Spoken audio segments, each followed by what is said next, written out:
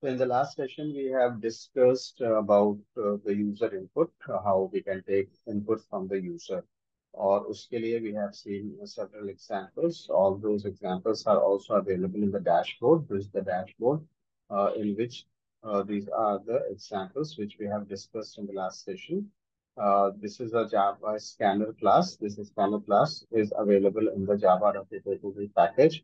And whenever we have to take input, we create an object of this scanner class, and with the help of this SC object, we call a function.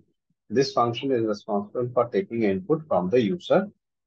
Usually, there are 8 basic data types inputs, next boolean, next right, next double. This we have already discussed, and now today we'll move forward and we'll discuss the operators. So if you go back to your dashboard in the next session, you can see we have Java operators. So you can go through these operators. The detailed section is available here, but I'll explain it with the help of some more examples. So what is an operator? The operator is basically it is a symbol which tells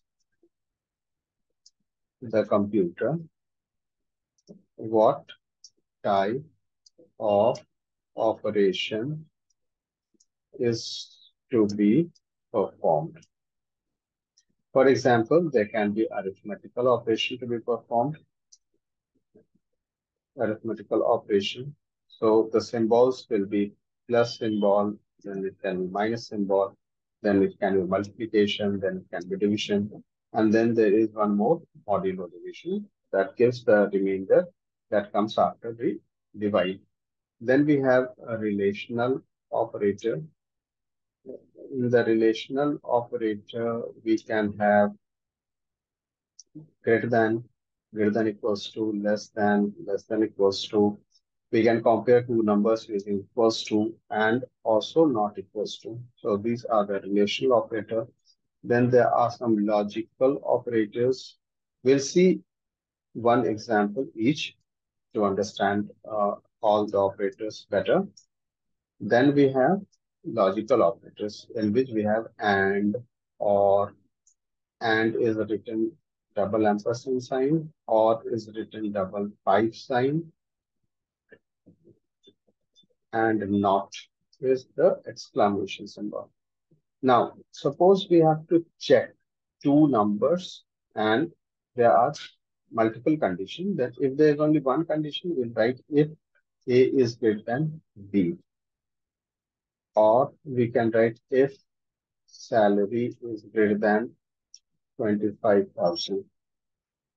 Then we use these relational operator. But when there are more than one condition, like if salary is greater than 25,000 and age is greater than 35, then if we have to perform some action, then in between two conditions, we use and, or, and not. These are the logical operators. If we use and, that it means that both these conditions have to be true.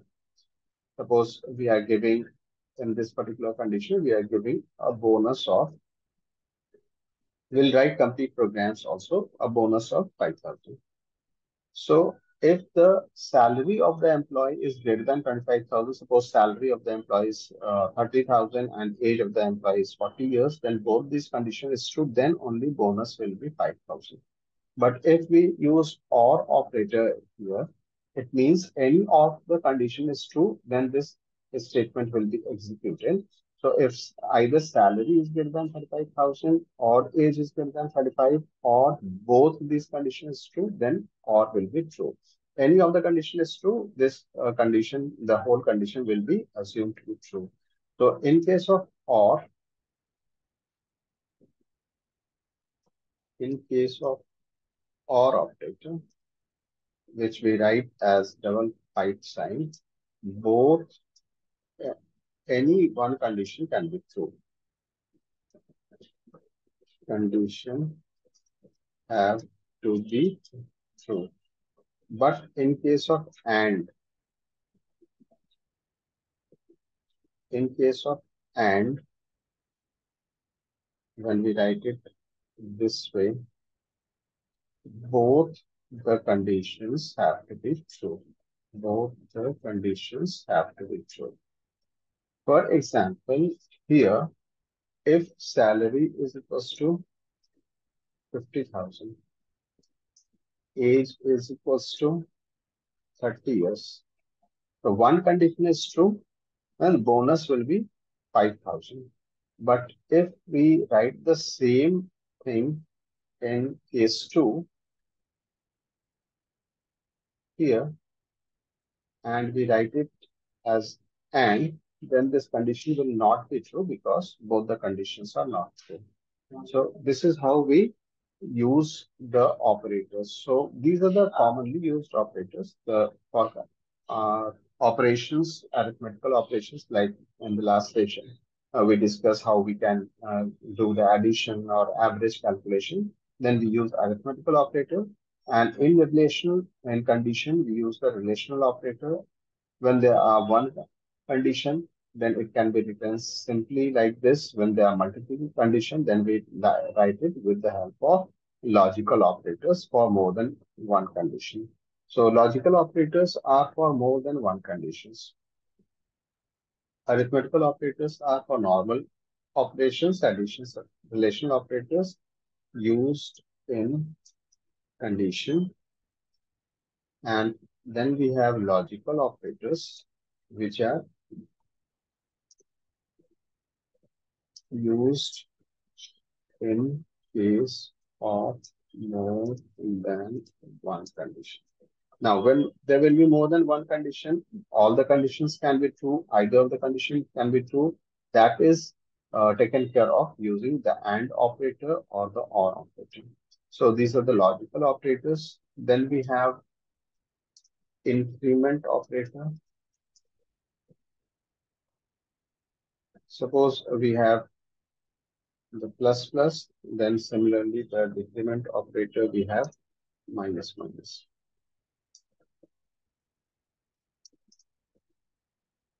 For example, if we have I is equals to 5 and we write I plus plus, this is equivalent to I is equals to I plus 1. Similarly, if I is equals to 5 and we write I minus minus, then it is equivalent to I is equals to I minus 1. So this is how the operators are used.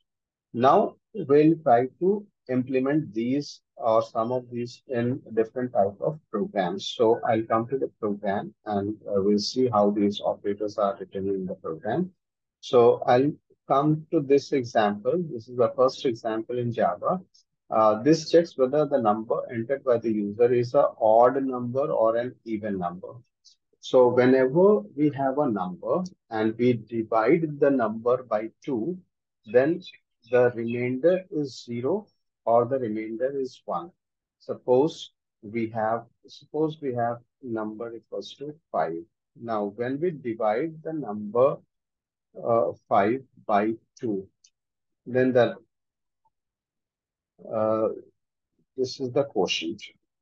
The quotient is this, and for the remainder we have num modulo division percent symbol 2. So if we divide, suppose the number is 7. If we divide 7 by 2, the quotient will be 3. So this is 3 and the remainder is 1. So the remainder is 1. Now, if this number is 8, the quotient will be 4 and the remainder will be 0. So for all odd numbers, the remainder, this is how we can calculate the remainder. The remainder will be 1. So the logic is we'll divide the number by 2. We'll check what is the remainder. And if the remainder is equals to 0, then it is even. Otherwise, it is odd. So here you can see in this example, we give a message, enter a number. The number entered by the user is an integer number that is accepted in the variable number. Now we divide the number by 2, and the result of this number, we check whether it is equals to. So whenever we check whether the number is equals to another number, we use double equals to symbol. Whenever we use to store a value, we use a single equals to. This is for single equals to. Like I write x equals to 2, that means I'm storing 2 in the variable x. But when I write x equals to 2, it means I'm checking whether the number x is equals to 2 or not. So we are dividing the number by 2 and we are checking whether it is 0 or not. If this is equals to 0, we'll print the number is even, otherwise we'll print the number is wrong. So quickly we'll run this program and check how it is working. Let me run, start the program. At the bottom, you can see I'm giving 7. So 7 is odd. I'll run this program again. I'll go here and I'll run this program again. It is asking for a number. Suppose I give 88. So 88 is even. Why? Because the remainder will be 0. So in this program, we are using two operators. One is the modulo division operator. One is the equals to operator. So this is the one operator which is checking whether the left side value and right side value is same or not. And this is the arithmetical operation being performed by the number is being divided by 2. And here we use the if statement.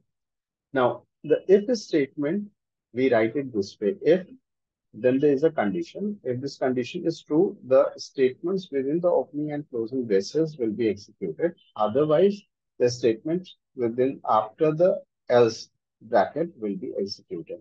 So if we enter 2, 2 by 2 is 0, so it will show 2 is even. If I write 3, 2 by 2 is equals to 1, that is not equals to 0, it will come to the else part and print 3 is odd. Now, let's come to the second example. This is a grade checker. In this grade checker example, we have to input grade of the student. And if it is greater than 90, the grade is greater than 90, we print A. If it is greater than 80, we print B. Similarly, C, D, and F. So there are more than one conditions. If first condition is true, then 90 will be A will be printed. Then otherwise, it will check the second condition. If the second condition is true, B will be printed. Otherwise, it will check the third condition, and it will go on.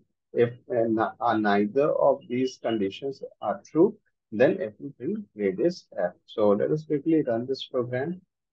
Start debugging.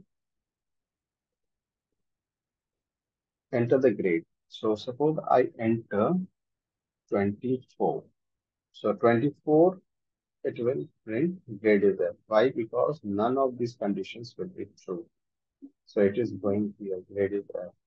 I'll run this program again and I'll check how it is performing. So if I run this program again, your grade, suppose I enter 95, your grade is A. If I go here, run this program again, and I enter the value as suppose 75, then your grade is C. 75 is greater than 75 is greater than 70. Yes, this condition is true, so it is printing your grade is C. So this is how we write the program when there are multiple statements to be checked. Now, here also we can see these are the relational operators that we have used in the program. Then we have a third example. Here we are checking whether the year entered by the user is a leap year.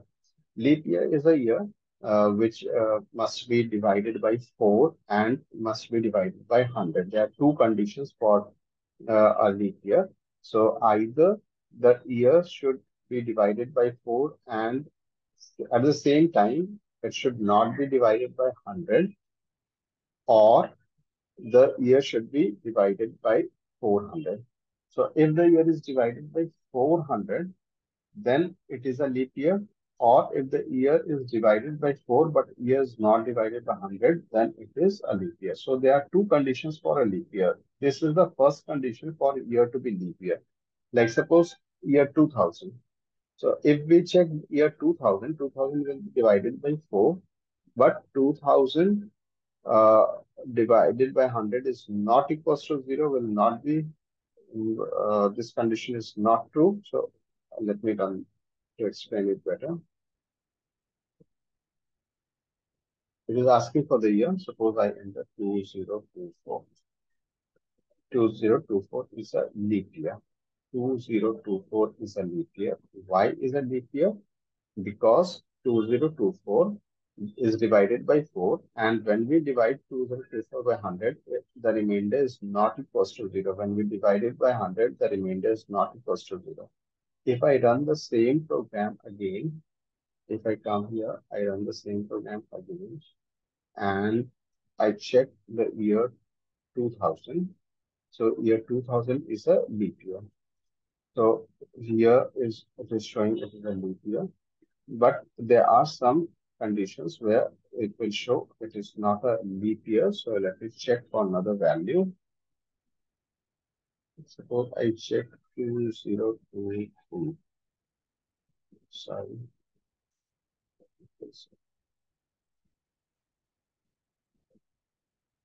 I check 2023. 2023 is not a leap year. So when there are multiple conditions, see in the first example, we are giving only one condition. Okay. In the second example, we are giving different conditions, different statements. Then in third example, we are giving two conditions, first condition and the second condition. And in the first condition itself, there are again two conditions which are joined by the AND operator. So first condition is up till here in the yellow bracket. So this is the method. So right, we are using these examples just to show you how different conditions can be written using the different operators that we have just discussed. Now, this is the fourth example where we check the number, whether it is a number is positive, negative, or zero. So if the number is greater than zero, it will be positive. If it is less than zero, it is negative. If it is not positive or negative, it is zero number. So let me run the program. It's asking for a number. So I give 78. 78 is positive. Now suppose I run the same program again. I run the same program again. I give -8, it says minus it is negative. I run the same program again and give 0, so it will print 0. Now this is the fifth example in which we are classifying the age. So we are taking age input from the user. If age is less than 0, so age cannot be less than 0. It will be an invalid age. If age is less than 12, then you are a child. If age is less than 19, you are a teenager. And if age is less than equals to 65, you are an adult. Otherwise, you are a senior citizen. So if we run the program, start debugging, if we give the age as -9 or -8, so minus cannot be a valid age, so it is printing invalid age. Okay, I'll run the same program again. I'll enter the age as 35, and it says you are an adult. So this is how different types of conditions are used in different situations. We have used 5 different situations to understand what is an operator and how these operators can be used in Java. I'll come to the notepad again where we have discussed operator. The operator is a symbol and it is uh, used to calculate, to check conditions. There are different types of operator. We understand some more operators in the coming session. And these are the examples that we have just now learned and used in the program. Try to implement this, try to run this, understand in your dashboard also. If you go to your dashboard, there are different types of operators. unary operator, binary operators. Every operator is discussed with examples. You can try to understand those and then try to run the program that we have just now discussed.